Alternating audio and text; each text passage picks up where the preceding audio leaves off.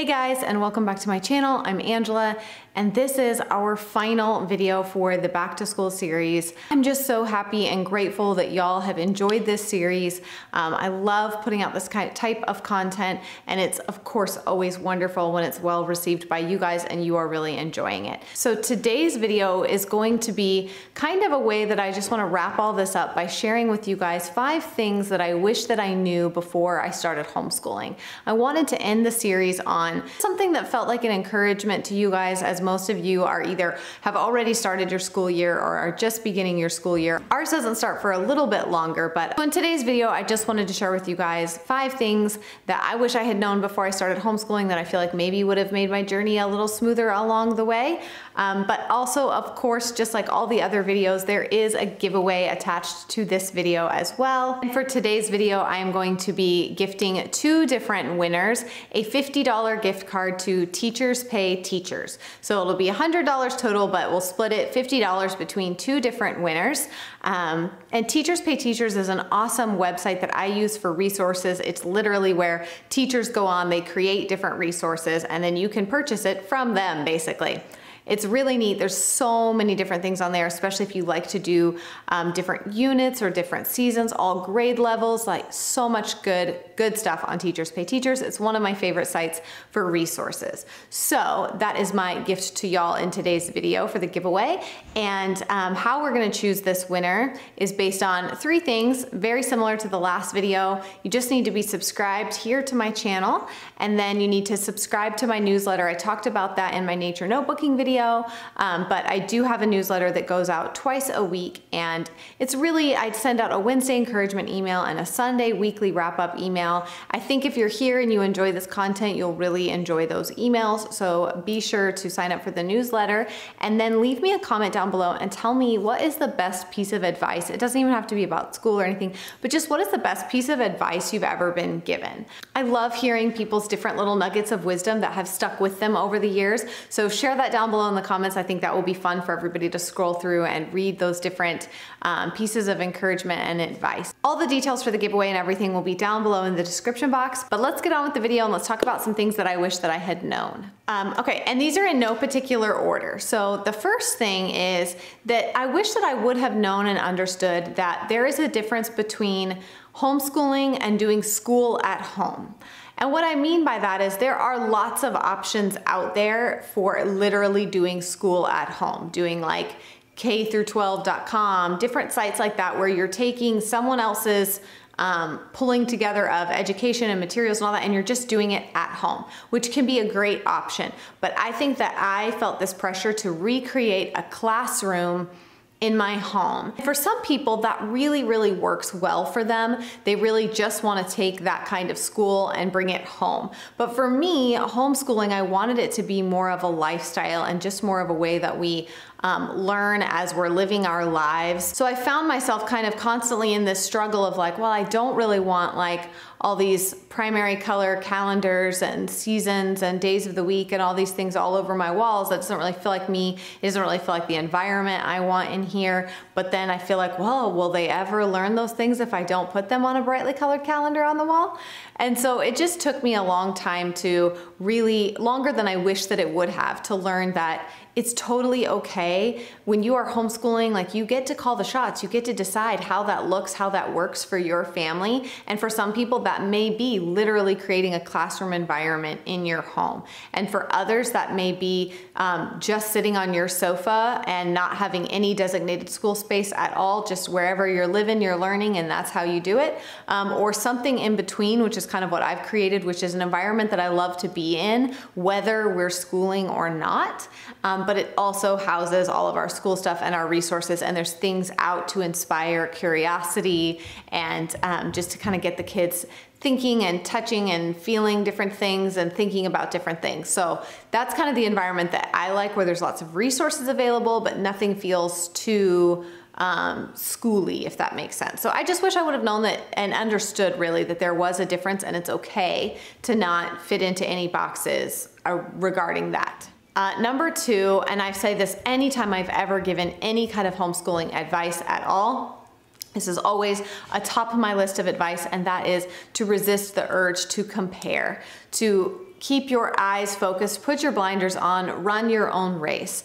I wish that somebody could have just like grabbed me by the shoulders and said, it doesn't matter what your friends are doing. It doesn't matter what curriculum they're doing. It doesn't matter what science class they're taking. It doesn't matter what extracurriculars their kids are in. Do what works for you and your kids. I wish that I would have known that, because I wasted so much time, to be honest, forcing my kids to do things they didn't want to do, they weren't interested in. It wasn't beneficial to our homeschool, just for the sake of saying that they were taking extra classes here or doing this or doing that. Because again, I just wasn't confident in most of my decisions. And I think, you know, I wish I'd known these things, but I also think that there's a layer that you just kind of have to go through these things, right? You have to kind of work out the kinks on your own. It's hard for anybody to ever really tell you, but hopefully what I share here is at least an encouragement to you that everybody's homeschool is gonna look different. If you get on here and watch some of my other homeschooling mama friends, there's so many that I love. In fact, what I'm gonna do is I'm gonna list for you guys in the description box of today's video, since I have no products to link for you, I'm gonna list for you guys some of my favorite homeschooling. This is not an exhaustive list by any means, but some of my homeschooling mamas that I like to watch here, and I'm gonna show you kind of the difference. Like, go watch their channels and you're gonna see a vast difference in the way that everybody does things. And it's just so beautiful to see that we're all just like loving our kids and homeschooling and loving our journeys, but doing it totally differently. So resist the urge to compare. It's so hard in nearly every aspect of life, but especially in homeschooling, I feel like when it comes to our kids and their education, it's like even more tempting. Number 3 is that it is way harder than I thought. It's going to be harder than you would imagine in many ways. In some ways it won't be. In some ways it will be easier and you'll learn and you'll ebb and you'll flow. But in some ways it is going to be really hard. It's going to be a very refining journey. And I'm not sure that I was totally prepared for that. I just thought, okay, it's just like when you have a baby, right? You have this baby, you love this baby, and your motherly instincts kick in and you feel like you know what to do and you know how to take care of them. Even if, you know, you're not really sure going into it, when they're born, it's like your instincts kick in. I kind of thought that the same thing would happen with homeschooling. And that wasn't the case. And I really struggled for the first few years a lot. And so I wish that I would have been more prepared emotionally and mentally for the hard times of it, where I feel like, I don't know if I can do this another day. I don't know if I can do this another year. Am I failing them? Is this all wrong? Am I, you know, like I have gone through the emotional roller coaster with it. And I just wish that I would have been better prepared for the fact that it is going to be hard. There are going to be days where you feel like, ay, chihuahua, what was I thinking? But those definitely don't outweigh the good days for sure, at least in my experience. And with that said, I feel like you kind of, it's all part of the learning process. It's all part of the process that helps you create your homeschool into the best it can possibly be. Sorry, we have a helper. Hi. Number 4, and I can't say this is necessarily something I wish I would have known, because I've said this from the beginning. Yeah, hold on, baby. We take it every kid every year. That's always kind of been our mantra. We decide what's best every child every year. And that does work really well, but I do think that there needs to be some level of commitment with it, that sometimes if you say, well, I don't know, we'll see, whatever, then it feels easier to quit. And I'm trying to tread lightly here, because I definitely think you need to evaluate and decide what's best as often as you feel you need to. But I just feel like I use that sometimes as an excuse to feel like, well, maybe we should just quit. I don't know, you know, when things would get really hard, or when I would feel like I just wasn't feeling certain. I don't know. I think that I just wish that I would have given myself the you know, I don't quite know how to explain what I'm trying to say, other than I do think that, you know, you need to take it every child every year, but also having some resolve to stick with what you started, at least for a certain amount of time, because sometimes, you know, the goodness is right on the other side of the kinks that you're trying to work out, the things that feel like, oh, I don't know if this is figure outable. It's all figure outable, right? So the goodness of it all is on the other side of those hard times.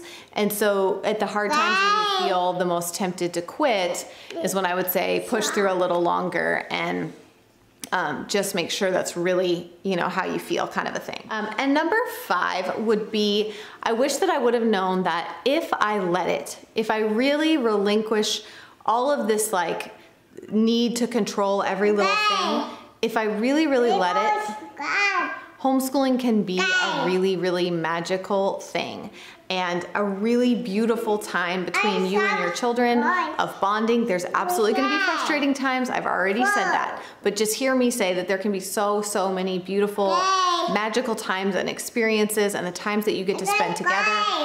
You know, there is something really beautiful about going through life and just living together and learning together. Like my friend Serena's mantra is like, we live and we learn. And that is really it. It's like we're all just doing life together and we're learning together along the way. And it really is so beautiful.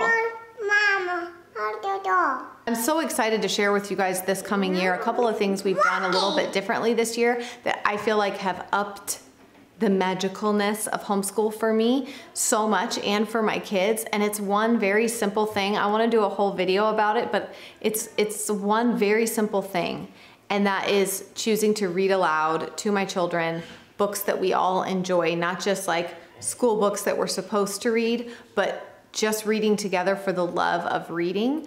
And it has just transformed so many things in our lives. Like, I can't say enough about it. So I'm gonna leave a link down below for a book that I think will inspire you. If that sounds like something that you're like, that sounds interesting, I'd like to learn more. I'm gonna leave a link down below for a book that I have been reading that has just helped me to completely open my mind to all of it and how important it can be in our lives, reading aloud with my kids. So, all right, so that is it for today, guys. I just wanted to share with you guys my 5 things that I wish that I would have known before I started homeschooling. I think could have made my journey a little smoother along the way. So hopefully you can glean a little something out of one of those, maybe. I don't know, but I just wanted to put it out there and share it with y'all. So I hope you guys have a wonderful day and a wonderful start to your school year. Obviously, this is not the end of homeschooling videos, but it is the end of our back to school week. So I just want to say another huge thank you to you guys for joining me for this week. It's been so fun, and I just love y'all so much, and I will see you guys again very soon. Say bye. Can you say bye-bye?